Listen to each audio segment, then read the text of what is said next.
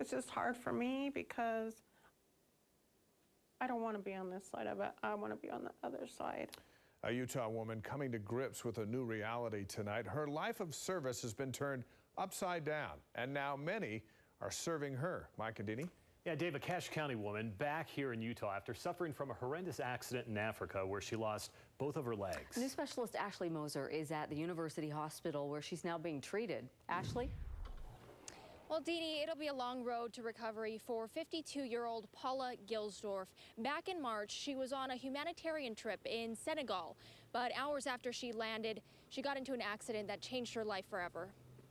I don't know if anybody really knows what happened. It's hard for Paula Gilsdorf to recall the moment of impact. The only thing I remember is feeling like I was laying in sticks and rocks. But the aftermath is something she says she'll never forget. I do remember my legs just felt cold. Her legs badly injured after a taxi ride from the airport ended in 5 people injured.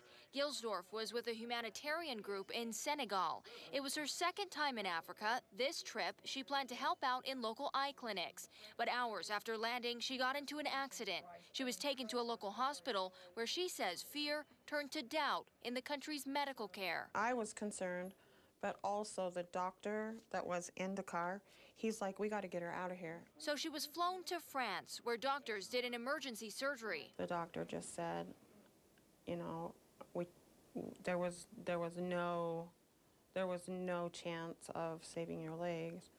We had to amputate both of your legs from the knee down. Gilsdorf spent 4 weeks recovering there. She was then brought back to Utah, where she's now figuring out how to live without her legs. Friends and family, no strangers to her hospital room. But as a nurse, she says her new reality is difficult to accept. It's just hard for me because I don't want to be on this side of it. I want to be on the other side. Paula says she'll hopefully be out of the hospital next week. She still will have to go through physical therapy, 1 more surgery, and then in a couple of months she'll be fitted for prosthetics. But she tells me she wants to go back to Africa and finish what she started. Back to you. It's amazing. She still wants to be on the other end of service. Ashley, thanks. Utah Highway Patrol